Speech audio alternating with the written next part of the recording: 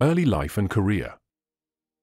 Andrew Johnson, born on December 29, 1808, in Raleigh, North Carolina, to Jacob Johnson, 1778 to 1812, and Mary Polly McDonough, 1783 to 1856, a laundress, spent his early years in a humble two-room shack that later became a symbolic cornerstone in his political narrative. During the mid-19th century, Johnson, with English, Scots-Irish, and Irish roots, had a brother, William, for years his senior, and an older sister, Elizabeth, who tragically passed away during childhood.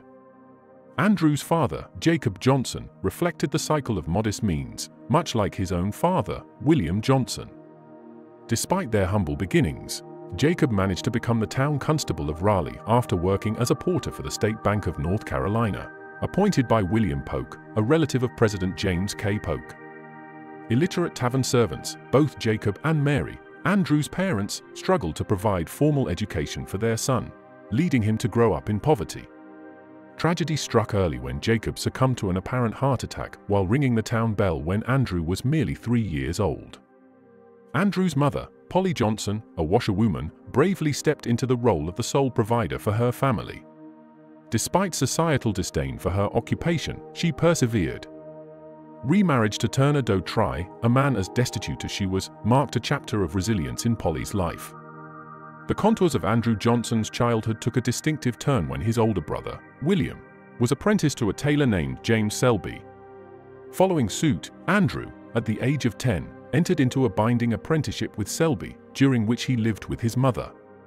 Basic literacy skills were imparted by one of Selby's employees, and Johnson's passion for learning blossomed through communal readings in the tailor shop. These formative experiences would later contribute to Johnson's prowess as a skilled public speaker. However, Johnson's discontent at Selby's shop became evident, prompting both him and his brother to run away after approximately 5 years. The Runaway Act led to a reward being offered for their return. Seeking refuge in Carthage, North Carolina, Johnson worked as a tailor before relocating to Lawrence, South Carolina, where he found employment, encountered his first love, Mary Wood, and crafted a quilt for her. Unfortunately, his proposal was met with rejection. Upon returning to Raleigh with aspirations to buy out his apprenticeship, negotiations with Selby faltered. Faced with the risk of apprehension for abandoning Selby, Johnson made the pivotal decision to move west. Embarking on a predominantly foot-driven odyssey, Andrew Johnson bid farewell to North Carolina, venturing towards Tennessee. A brief interlude in Knoxville preceded his relocation to Mooresville, Alabama. In Columbia, Tennessee, Johnson found employment as a tailor. However, familial beckoning summoned him back to Raleigh, where limited prospects prompted the decision to move west. Crossing the Blue Ridge Mountains, the entourage, including Johnson, arrived in the enchanting town of Greenville, Tennessee. The allure was so compelling that Johnson, upon achieving prosperity, acquired the land where he initially camped, commemorating the spot with the planting of a tree. Greenville became the canvas for Johnson's triumphs. Establishing a flourishing tailoring business within his home, he married Eliza McCardle at the age of 18 in 1827. Eliza, the 16-year-old daughter of a local shoemaker, and Johnson formed a union lasting almost 5 decades. The couple navigated life together, blessed with 5 children: Martha, 1828, Charles, 1830, Mary, 1832, Robert, 1834, and Andrew Jr., 1852. Eliza, despite battling tuberculosis, played a pivotal role in Johnson's life, imparting mathematical knowledge and honing his writing skills.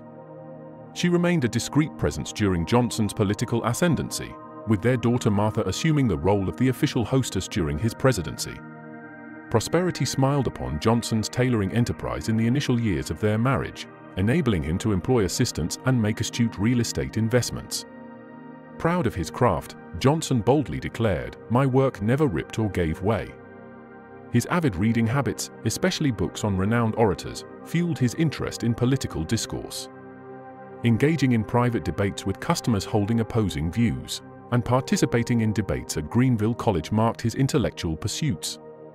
The specter of slavery entered Johnson's narrative as he acquired his first slave, Dolly, in 1843. Dolly, aged 14, bore 3 children: Liz, Florence, and William. Subsequently, Johnson added Dolly's half-brother, Sam, to his roster, who would later become a commissioner of the Freedmen's Bureau. In a unique turn of events, Sam, negotiating his work terms, eventually received a tract of land from Andrew Johnson for free in 1867. In 1857, Johnson expanded his ownership, acquiring Henry, a 13-year-old, who later accompanied the family to the White House. Johnson's slaveholding portfolio tallied at least 10 individuals. A pivotal moment unfolded on August 8, 1863, when Andrew Johnson emancipated his slaves, ushering them into the realm of paid servants. A year later, as the military governor of Tennessee, he proclaimed the freedom of the state's slaves. Former slaves Sam and Margaret, residing in Johnson's tailor shop during his presidency without rent, expressed gratitude by presenting him with a watch inscribed with for his untiring energy in the cause of freedom. Political rise. In the 1829 municipal election in Greenville, Andrew Johnson assumed a pivotal role, spearheading the organization of a mechanics' working men's ticket. Securing his position as town alderman alongside comrades Blackston McDaniel and Mordecai Lincoln, Johnson embarked on the commencement of his political odyssey. The aftermath of the Nat Turner Slave Rebellion in 1831 prompted a state convention to draft a new constitution, featuring provisions to disenfranchise free people of color. The convention's broader goals included reforming real estate tax rates and devising means to enhance Tennessee's infrastructure. Johnson actively championed the Constitution's adoption, contributing to a triumphant campaign that propelled him to statewide recognition. On January 4, 1834, his fellow aldermen elected him mayor of Greenville. In 1835, Johnson set his sights on the floater, open seat shared by Greene County and neighboring Washington County in the Tennessee House of Representatives. Renowned for demolishing opposition in debates, Johnson secured victory with a substantial 2-to-1 margin, as described by his biographer Hans L. Trefus. During his Greenville tenure, Johnson, attaining the rank of colonel in the Tennessee militia, faced fines for an undisclosed offense during his enrollment. Henceforth, he carried the title of colonel. In the legislative sphere, Johnson's allegiance did not consistently align with either the Democratic or the nascent Whig Party during his initial term held in Nashville. Despite his admiration for President Andrew Jackson, a fellow Tennessean and Democrat, the party system was in flux, and Johnson's votes mirrored this uncertainty. The emergence of the Whig Party in opposition to Jackson prompted Johnson's opposition to substantial government spending, and voiced objections to aid for railroads. After succumbing to Brookins Campbell and the Whigs in the 1837 re-election, Johnson remained unbeaten for the next 3 decades. In 1839, aiming to reclaim his seat, he initially ran as a Whig but switched to the Democratic Party when another candidate pursued the Whig nomination. His electoral triumph solidified his allegiance to the Democratic Party, and he went on to construct a formidable political machine in Greene County. Known for his eloquence, Johnson became a prominent advocate for the Democratic Party in an era when public speaking served both informative and entertaining purposes, drawing sizable crowds. In 1840, Johnson assumed the role of a presidential elector for Tennessee, amplifying his statewide visibility. Despite Democratic President Martin Van Buren's defeat by William Henry Harrison, Johnson played a crucial role in maintaining Greene County's Democratic affiliation. His election to the Tennessee Senate in 1841 marked a 2-year term of service. Despite achieving financial success in his tailoring business, Johnson divested from it to concentrate on his burgeoning political career. His real estate holdings expanded, encompassing a larger residence, a farm housing his mother and stepfather, and ownership of 8 or 9 slaves. Having traversed both chambers of the state legislature, Andrew Johnson set his sights on a congressional seat, deeming it the logical progression in his political trajectory. Employing strategic political maneuvers, including displacing the Whig postmaster in Greenville, he skillfully garnered Democratic support. In the ensuing election, Johnson triumphed over Jonesboro lawyer John A. Aiken with a vote count of 5,495 to 4,892. As a member of the new Democratic majority in the House of Representatives in Washington, Johnson ardently championed the interests of the impoverished, maintained an anti-abolitionist stance, advocated for limited government spending, and opposed protective tariffs.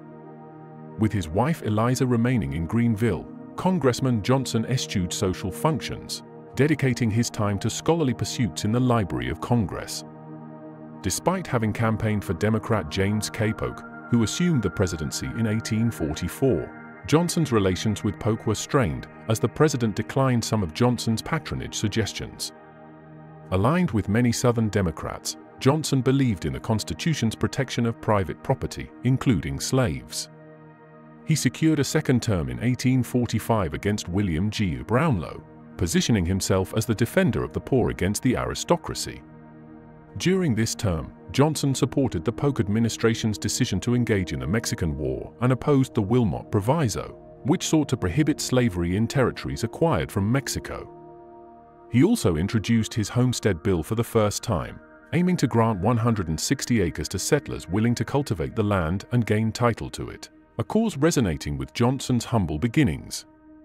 In the 1848 presidential election, Democratic divisions over the slavery issue led to the emergence of the Free Soil Party by abolitionists. Johnson supported Democratic candidate Lewis Cass, while Whig nominee General Zachary Taylor emerged victorious, with Tennessee in his favor. Johnson's strained relations with President Polk persisted, with Polk openly expressing displeasure at Johnson's opposition. Focusing on slavery, homesteads, and judicial elections in his fourth-term campaign, Johnson defeated opponent Nathaniel G. Taylor in August 1849, with a larger margin of victory than in previous campaigns. His proposal to allow the election of a speaker by a plurality gained traction, resulting in the election of Democrat Howell Cobb as Speaker. As Congress delved into legislative matters, the contentious issue of slavery took center stage.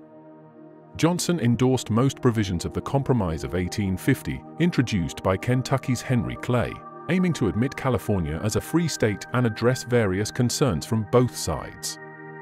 While supporting constitutional amendments for the popular election of senators and the president, and limiting federal judges' tenure to 12 years, these proposals faced defeat.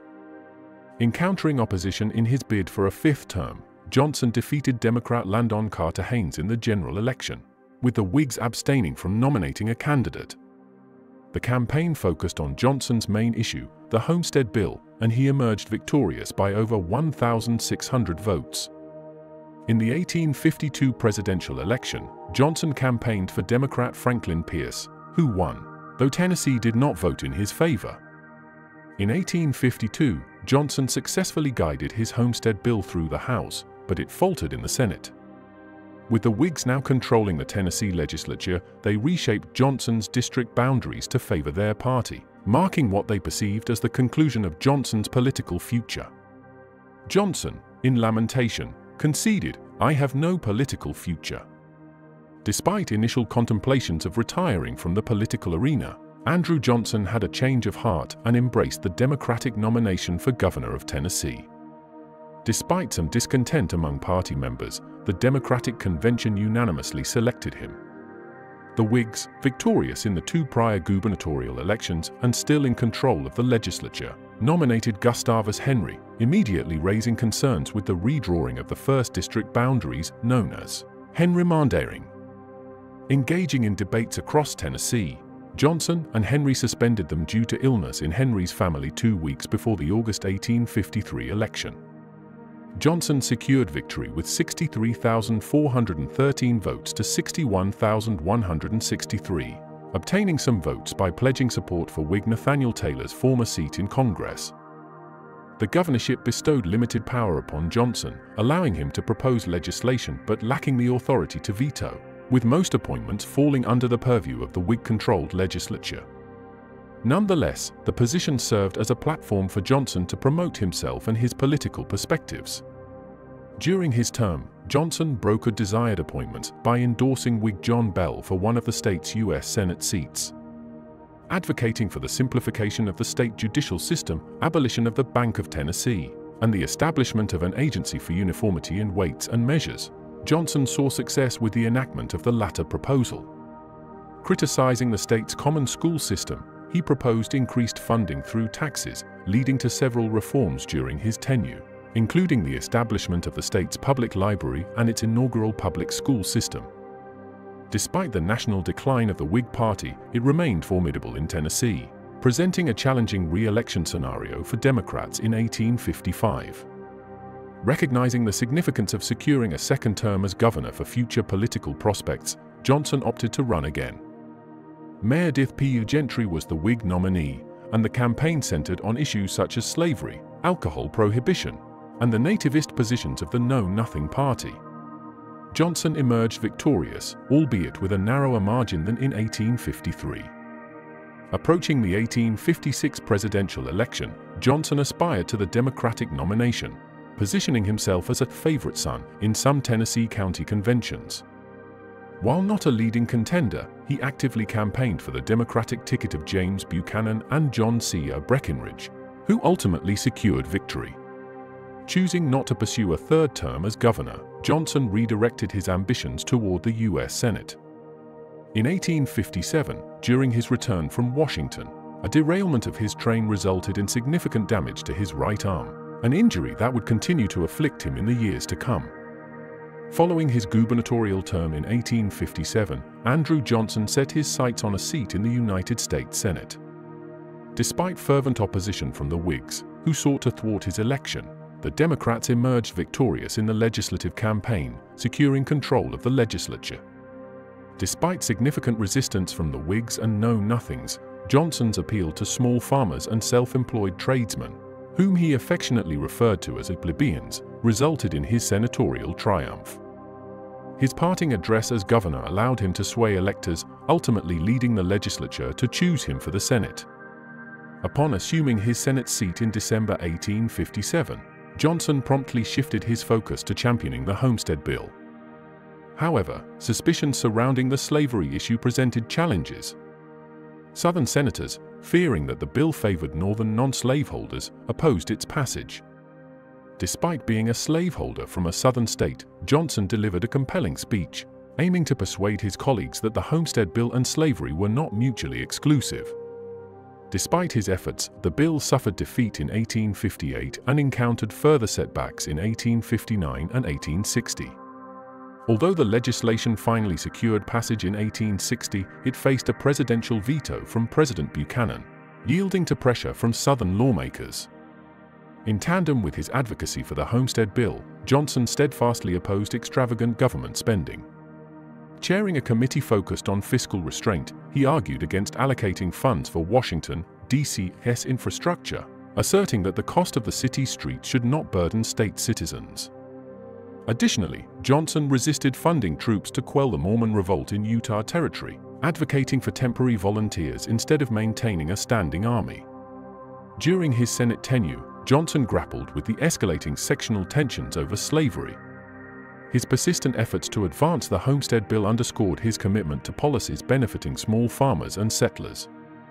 In October 1859, the Harper's Ferry raid orchestrated by abolitionist John Brown heightened the already strained relations between pro- and anti-slavery factions in Washington. Johnson, a prosperous individual who possessed 14 slaves at the time, delivered a pivotal speech in the Senate in December, censuring Northerners advocating for the abolition of slavery. He asserted that the phrase "all men are created equal" from the Declaration of Independence did not extend to African Americans. Amid the escalating debate over slavery, Johnson aspired to be a compromise candidate for the Democratic Party's presidential nomination during the 1860 Democratic National Convention in Charleston. The convention reached an impasse, resulting in a schism within the party. Northerners rallied behind Stephen Douglas, while Southerners, including Johnson, supported Vice President Breckinridge. The election of Abraham Lincoln as the first Republican president triggered discussions of secession in the Southern states. Following Lincoln's election, Johnson, despite his Southern roots, took a firm stance against secession. In a Senate floor address, he reaffirmed his dedication to the Union and called on patriots to unite around the Constitution. As Southern senators declared their intention to resign if their state seceded, Johnson implored them to remain in the Senate, where Democrats could potentially maintain control and safeguard Southern interests. Upon returning to Tennessee during the secession deliberations, Johnson encountered threats on his life and physical assaults. Despite these challenges, He actively campaigned against the proposal for a constitutional convention authorizing secession and the prospect of leaving the Union. In his impassioned speeches, he even used a gun on the lectern. Despite the opposition in his region, the second referendum passed, leading to Tennessee joining the Confederacy in June 1861. Fearing for his life, Johnson fled through the Cumberland Gap, facing gunfire along the way. He left his wife and family in Greenville. As the sole representative from a seceded state to remain in the Senate, Johnson emerged as a prominent Southern Unionist, capturing President Lincoln's attention in the early months of the Civil War. With most of Tennessee under Confederate control, Johnson spent congressional recesses in Kentucky and Ohio, attempting, albeit unsuccessfully, to persuade Union commanders to undertake operations in East Tennessee. In March 1862, Abraham Lincoln appointed Andrew Johnson as the military governor of Tennessee, signaling the conclusion of his initial Senate tenure. By this time, substantial portions of the central and western regions of the state had been reclaimed from Confederate control. While some advocated for the immediate restoration of civil government in areas liberated from Confederate rule, Lincoln, in his capacity as commander-in-chief, chose to appoint military governors over Union-controlled southern territories. Johnson's designation as military governor, coupled with the rank of brigadier general, swiftly received confirmation from the Senate. In response, the Confederates confiscated his land and slaves, repurposing his residence into a military hospital. During Johnson's absence from the Senate in 1862, the long-pending Homestead Bill, alongside legislation for land-grant colleges and the Transcontinental Railroad, was finally enacted. These legislative actions contributed to the opening of the western United States for settlement. In his role as military governor, Johnson concentrated on eradicating rebel influence within the state. He mandated loyalty oaths from public officials and shut down newspapers owned by Confederate sympathizers. Despite facing challenges, such as the continued Confederate control of much of eastern Tennessee, Johnson's administration worked to safeguard Nashville from Confederate threats. His family, permitted by the Confederates, joined him during this period. Despite constant harassment from Confederate cavalry raids led by General Nathan Bedford Forrest, Johnson successfully defended Nashville. Union relief arrived with General William S. Rosecrans' victory over the Confederates at Murfreesboro in early 1863.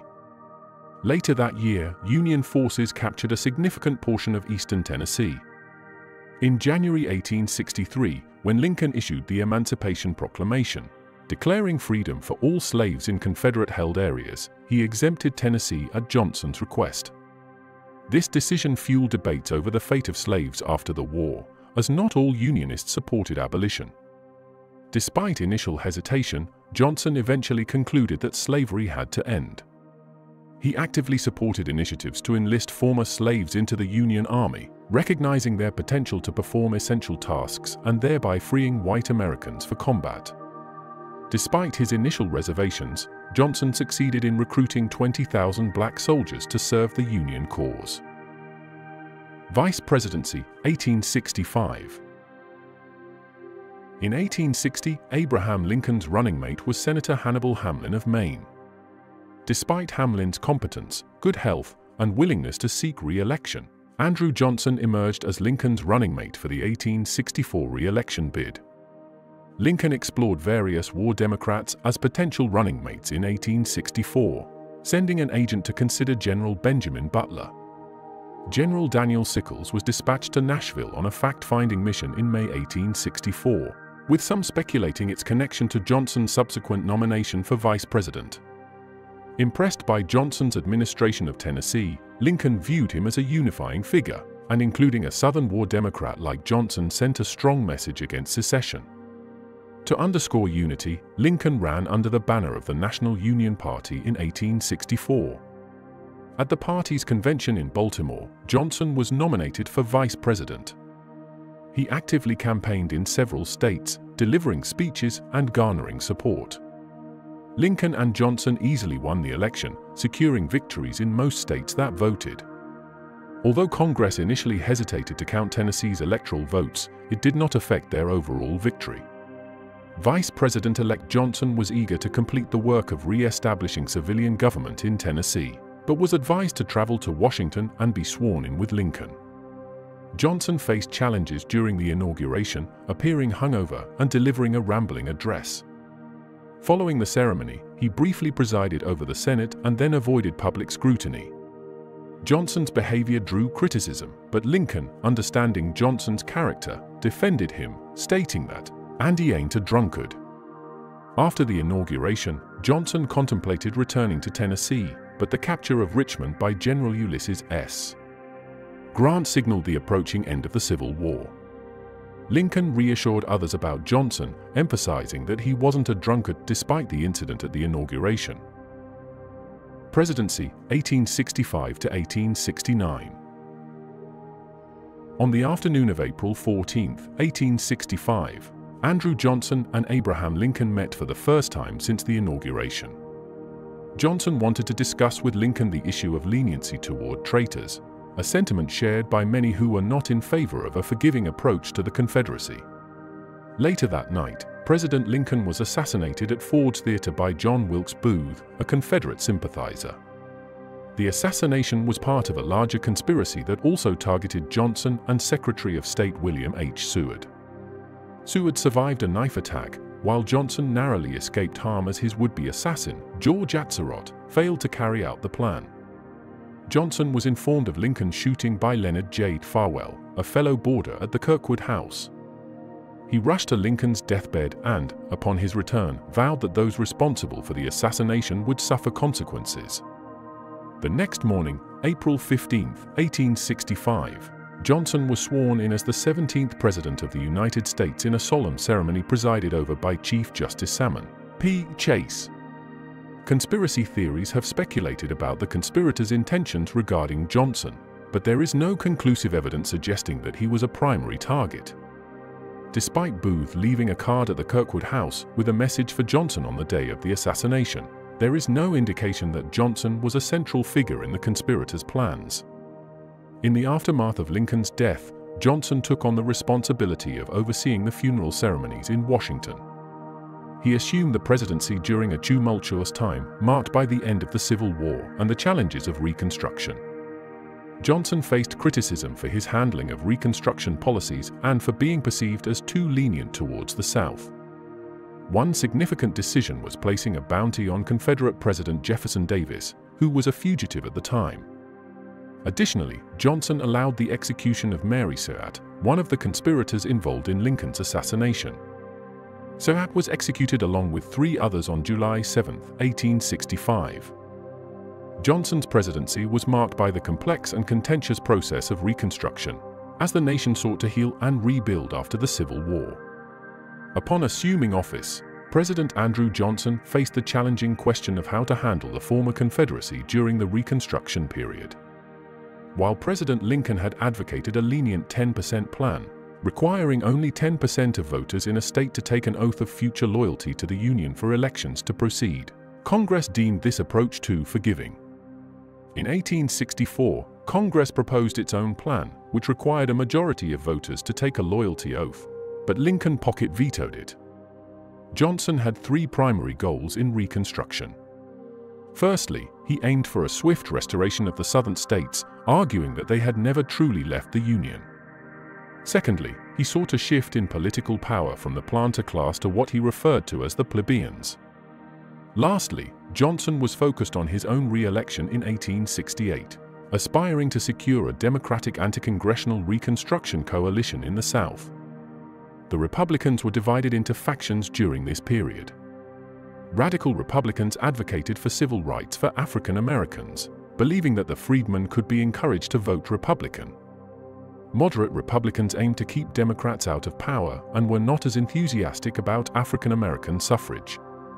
Northern Democrats supported the unconditional restoration of Southern states and were against African American suffrage. Initially, Congress was not in session, leaving Johnson to devise a Reconstruction policy without legislative intervention. His initial proclamations, issued on May 29th, recognized Loyalist governments in Virginia and North Carolina and provided amnesty for ex-rebels, excluding those with significant property holdings. These proclamations did not address black suffrage or the rights of freedmen. Johnson's policies received support in the North, but he underestimated Northern determination to ensure that the war had not been fought in vain. Northern public opinion insisted on Southern acknowledgement of defeat, the end of slavery, and improved conditions for African Americans. As Southern states formed governments, Johnson's lenient approach faced opposition. Congress reconvened in December 1865, and Johnson's conciliatory approach was met with resistance. Despite his initial support from moderates, Johnson's veto of the Freedmen's Bureau Bill and his opposition to the Civil Rights Act of 1866 led to a break with the Republicans. Johnson believed that confronting the radical Republicans was necessary for the success of Reconstruction and his re-election in 1868. The conflict escalated in 1866, with Johnson delivering provocative speeches and vetoing legislation aimed at protecting the rights of freedmen. The rift between Johnson and Congress widened, culminating in the passage of the Civil Rights Act of 1866 over his veto. Congress also proposed the 14th Amendment, extending citizenship to all persons born in the U.S., penalizing states that denied suffrage to freedmen, and creating federal civil rights. Efforts to compromise failed, and a political war ensued between Republicans and Johnson, who formed the National Union Party. The 1866 elections were a landslide victory for Republicans, strengthening their control over Reconstruction. Johnson's attempts to unite his supporters through the swing around the circle campaign proved disastrous. The Democrats' lukewarm support and Johnson's confrontations with hecklers led to a significant Republican victory. The stage was set for a continued struggle between the President and Congress over Reconstruction policies.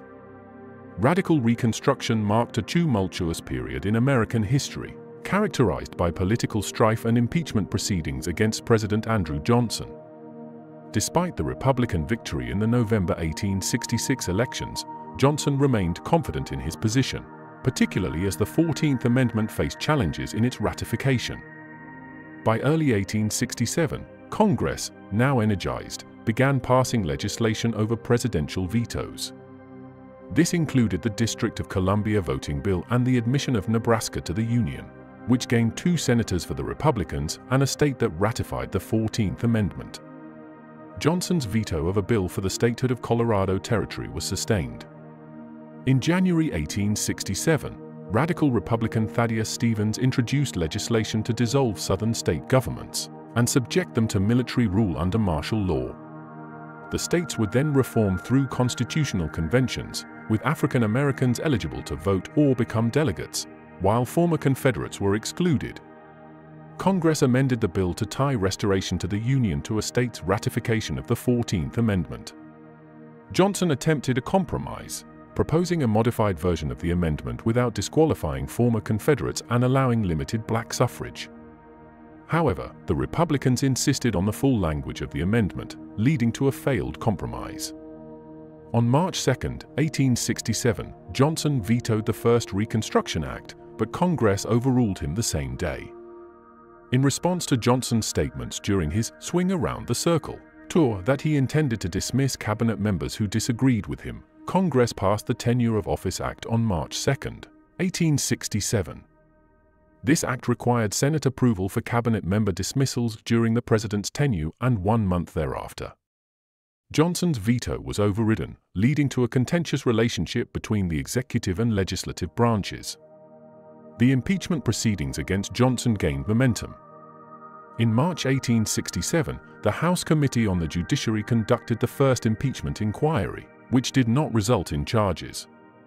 However, as tensions escalated, Congress passed the first Reconstruction Act and the Tenure of Office Act in March 1867. Impeachment efforts intensified in 1868, focusing on Johnson's removal of Secretary of War Edwin Stanton. The Senate disapproved of Johnson's suspension of Stanton and his appointment of Lorenzo Thomas as a replacement, arguing that he had violated the Tenure of Office Act. Johnson's refusal to comply led to his impeachment by the House on February 24, 1868. Johnson's presidency was marked by the complex and contentious process of Reconstruction, as the nation sought to heal and rebuild after the Civil War. Upon assuming office, President Andrew Johnson faced the challenging question of how to handle the former Confederacy during the Reconstruction period. while President Lincoln had advocated a lenient 10% plan, requiring only 10% of voters in a state to take an oath of future loyalty to the Union for elections to proceed. Congress deemed this approach too forgiving. In 1864, Congress proposed its own plan, which required a majority of voters to take a loyalty oath, but Lincoln pocket vetoed it. Johnson had three primary goals in Reconstruction. Firstly, he aimed for a swift restoration of the Southern states, arguing that they had never truly left the Union. Secondly, he sought a shift in political power from the planter class to what he referred to as the plebeians.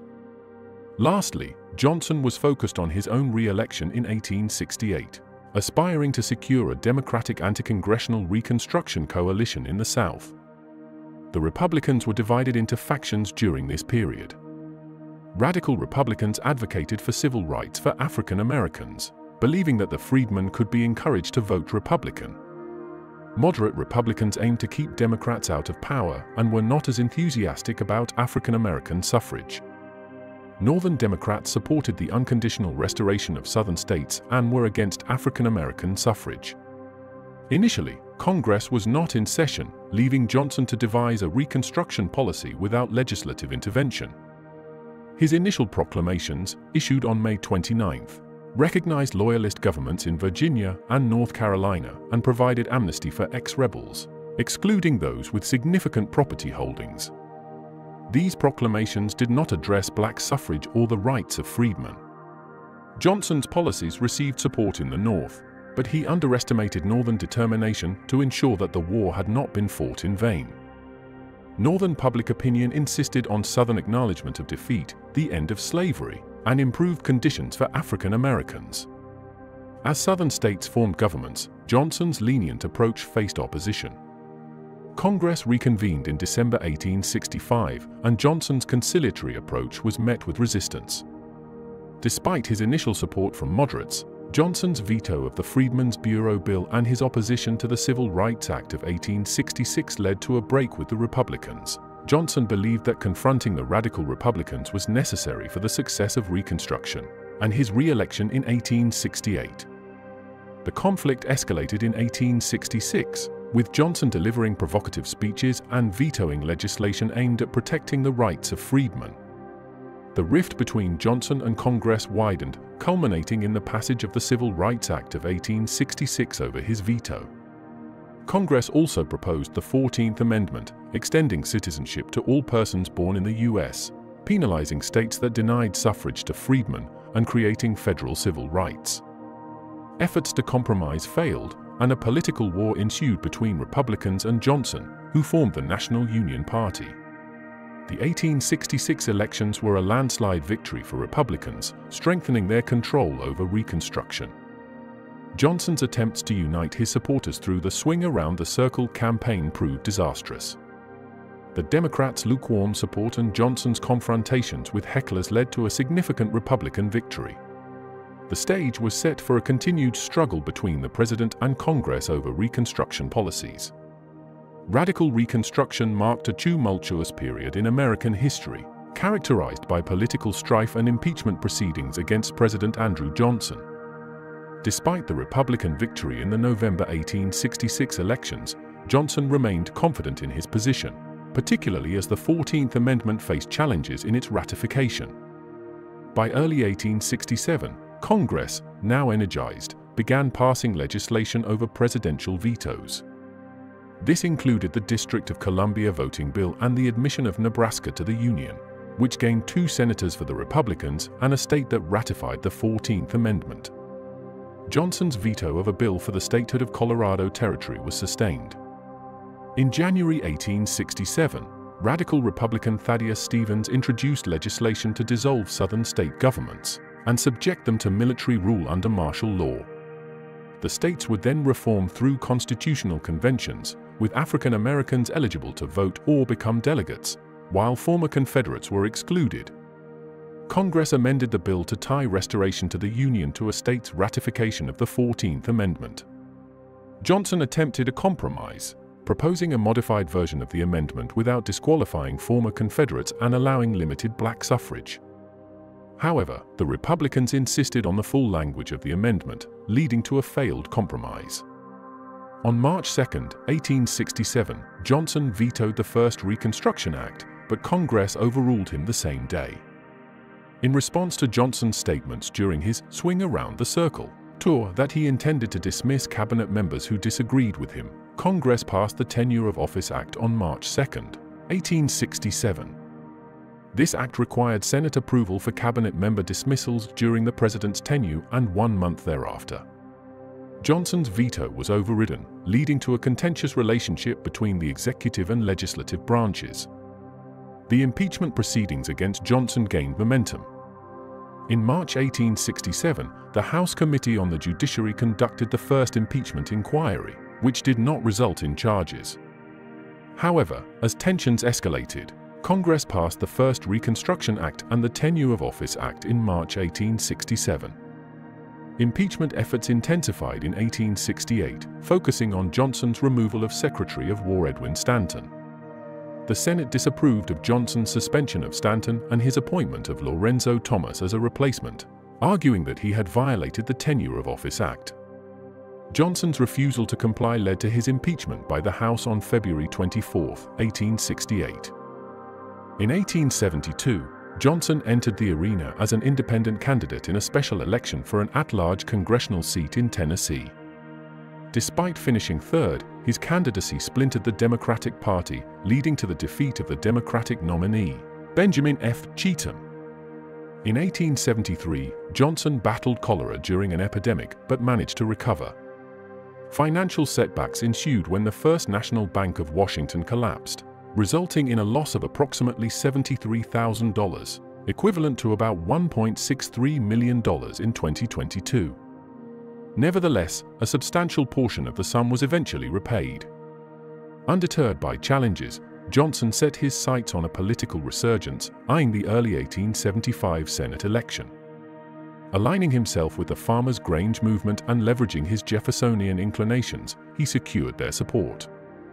Despite resistance from radical Republicans, he embarked on a statewide campaign, addressing audiences throughout Tennessee. The decline of Reconstruction in the state was evident, with few African Americans able to participate in the electoral process. In the August 1874 legislative elections, Democrats secured a significant majority, prompting Johnson to journey to Nashville for the legislative session. Commencing on January 20, 1875, the balloting for the Senate seat initially eluded Johnson of the required majority. After multiple ballots, he secured victory on January 26 by a single vote margin. Johnson's political resurgence captured national attention as he returned to the Senate. On March 5, 1875, he was sworn in amidst floral greetings, sharing the occasion with his predecessor as Vice President, Hannibal Hamlin, and incumbent Vice President Henry Wilson. Johnson's return to the Senate marked a singular moment in American history, making him the sole former president to serve in the Senate. However, Johnson's reentry into public life was brief. Following the conclusion of the special session, he opted to travel to Ohio for speeches. Unfortunately, during the journey, he suffered a stroke on the evening of July 28, 1875, at his daughter Mary's farm near Elizabethton. Despite initially declining medical intervention, he eventually succumbed to another stroke on July 30th, passing away early the next morning at the age of 66. President Grant announced his death, and Johnson was interred with honors in Greenville. His funeral transpired on August 3, 1875, and he found his final resting place in the Andrew Johnson National Cemetery, established in 1906 as part of the Andrew Johnson National Historic Site. Historical reputation and legacy. Historian Castell contends that assessments of Andrew Johnson's presidency, particularly in the context of Reconstruction, have undergone intense scrutiny. In the late 19th century, evaluations of Johnson were sparse, and Northern memoirs depicted him as obstinate, leaning favorably towards the South during the tumultuous period of Reconstruction. As the 20th century commenced, the first substantial historical evaluation surfaced. James Ford Rhodes critiqued Johnson for employing intellectual force in a resolute yet stubborn manner, attributing postbellum Southern issues to him. Others concurred with this perspective, characterizing Johnson as flawed but endeavoring to execute Lincoln's Southern plans. However, a historiographical shift unfolded in the 1920s, marked by pro-Johnson literature extolling his virtues while denouncing his adversaries. Johnson was portrayed as a compassionate and liberal statesman, championing the Constitution against radical Republicans. This shift marked a substantial rehabilitation of Johnson's historical image. By the 1940s, skepticism emerged regarding the prevailing viewpoint, with historians questioning the notion that Reconstruction-era figures were inherently malevolent. Despite evolving perspectives, Johnson's favorable image endured for a period. The 1950s witnessed a shift in focus, with historians delving into the African-American experience during Reconstruction, resulting in a more critical assessment of Johnson's actions, particularly concerning the rights of newly emancipated individuals. In the early 21st century, Johnson often finds mention among the worst U.S. presidents, primarily due to his mishandling of Reconstruction policies and resistance to radical Republican initiatives aimed at safeguarding the rights of newly emancipated African Americans. Johnson's legacy is viewed as contributing to the perpetuation of white supremacy, undermining Reconstruction, and unsettling the nation for generations. While acknowledging Johnson's shortcomings, some historians recognize the extraordinary nature of his narrative, a destitute individual ascending to great heights, experiencing a fall from grace, and persevering to regain a position of honor in the country. This highlights the intricate nuances of his historical legacy. Thank you for watching, and if you enjoyed this video, please subscribe and share it. Your support is greatly appreciated, and you can find details on how to support my channels through PayPal in the description box below.